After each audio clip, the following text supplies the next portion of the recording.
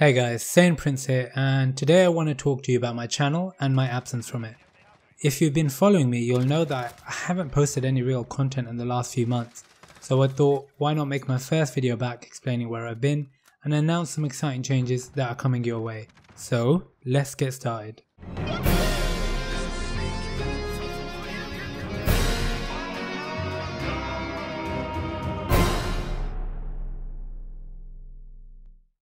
Right, so first off, you might have noticed the change in my logo and the removal of gaming from my channel name, leaving me with one Saiyan Prince. I'm going to discuss my reasoning for this change, as well as provide some context to this.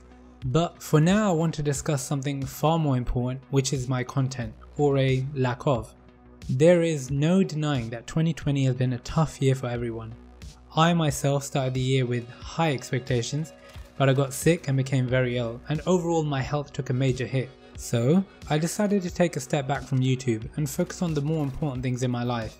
My health, both physically and spiritually, my wife, my daughter and my parents. And whilst I would absolutely love to make videos for a living, I have a permanent job that consumes the majority of my time. Fortunately, God has given me the strength to bounce back, and during this time away I've been thinking about the channel and where I'd like to take it in the future. So that explains where I've been. Now let me tell you where this channel is going. To keep things simple, here's a breakdown of the content I'm currently working on. Just your typical good old coverage of the latest gaming news, everything from games, events, products and all things newsworthy. Live streams will be new to the channel, and ultimately I'm hoping new and veteran players can learn a thing or two from my streams. It's my way of giving back to the community and helping gamers become better. So as I've explained in my earlier videos, my cinematic edits are all about shining a light on a game and giving credit where credit is due to the developers who work day and night to produce moving art. It's about showing you something that you're likely to miss on a playthrough, the little intricate details hidden in the background, the environment, the characters and of course the overall visuals. My cinematics have been popular with my viewers and it's something I really love to do. However, each cinematic consumes a lot of time, so moving forward I'll only be focusing on key AAA titles. Yep, you heard that right. As part of new content coming to the channel, I'll now be reviewing games. In fact, I've managed to get lucky and snag an early copy of The Last of Us Part 2, so keep your eyes peeled for that. Also, retro reviews has always been a part of my plan, exploring classics from the past and reviewing them for the current day and age. And that's not all. I'll also be exploring and reviewing the latest and greatest that technology has to offer. With next generation on the horizon, I'll be looking at the latest headsets, controllers, displays and of course, the next generation consoles. There's other content I'm considering for the channel, such as a weekly, monthly podcast, but for now, my focus is on the ones listed above and we'll see what the future has in store for the channel. Right, now I want to discuss my decision to rebrand the channel. And the reasoning is quite simple and straightforward. Saiyan Prince Gaming implies that my channel and all content associated with it would somehow be connected to games or the industry. But it also means that I'm restricted with the content I create, almost bottlenecking myself and not really allowing myself to test the waters and see what else viewers might enjoy. Now don't get me wrong, the main reason I started this channel was due to my love for gaming. In fact, this might come as a shock to you, but I've been creating content for the last 9 years. The first cinematic I ever created was for Crisis, and granted, the editing was bad, I mean really bad, but there's just something so satisfying about putting out a video and having others appreciate the effort and relating to your experience with that game. Making videos was and continues to remain my passion, and I still expect the majority of my content to be related to games, but having that flexibility is important to me. Actually, a quick side note, if you are interested in checking out my Crisis cinematic, a link to that will be in the description below. Okay, we're near the finish line now, but before I go, I want to address one of the most commonly asked questions I ever get. And to answer this question, I need to talk about an animation called Dragon Ball, or Dragon Ball Z to be more specific, and some of its characters. Now, erring on the side of caution, I am not claiming in any way to be an expert on Dragon Ball. Please keep in mind anything I say here is going to be completely subjective. I'm interpreting these characters myself based on my experience with the show, and I will do my best to keep this brief and to the point. With that out of the way, let's get started. Enter VEGETA. VEGETA is a soldier, a warrior with a chip on his shoulder. He's actually the main villain in the first arc of Dragon Ball Z, and he's portrayed as arrogant, selfish, evil even. But what many seem to forget is his origin, his backstory, which is heartbreaking. Vegeta comes from a planet which he is named after, Planet Vegeta. This planet is home to a race called Saiyans, and Vegeta's father, King Vegeta, is the king of all Saiyans. And being that Vegeta is his son, Vegeta is the prince of the Saiyan race.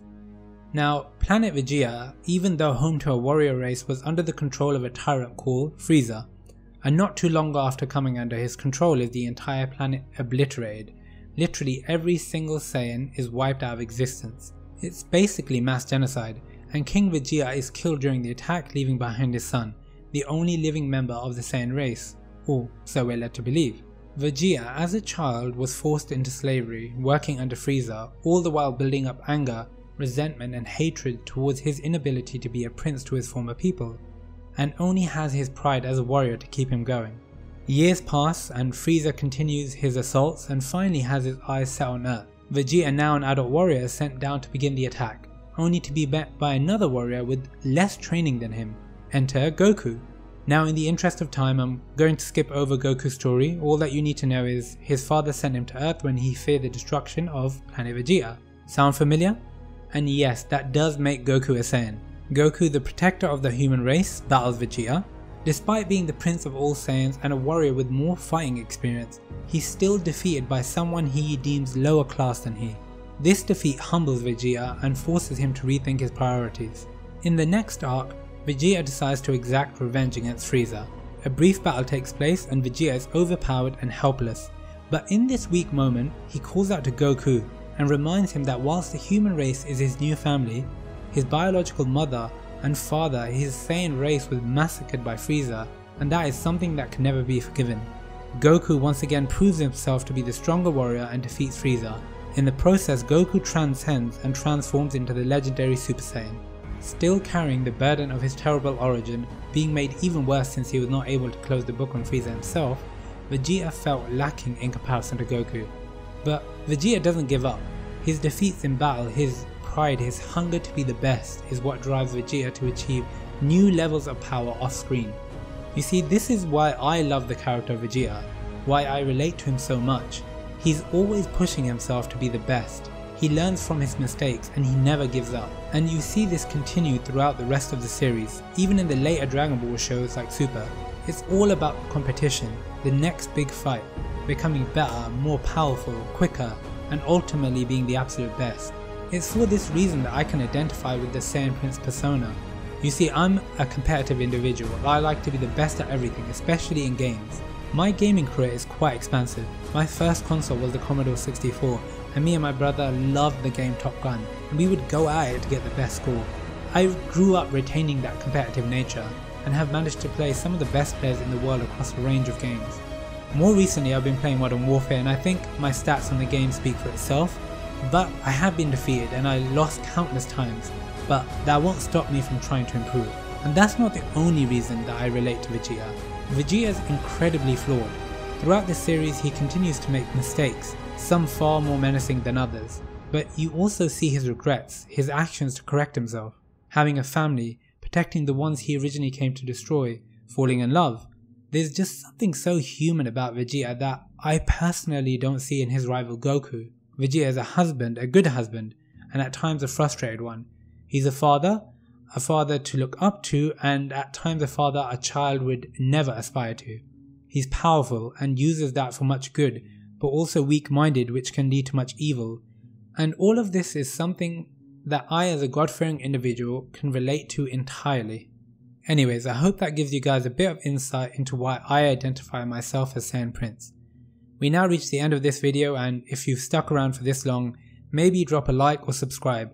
Or if you didn't like this video, hit the dislike button and let me know why in the comments below. And finally, a message to my subscribers who have consistently shown support for this channel. Thank you.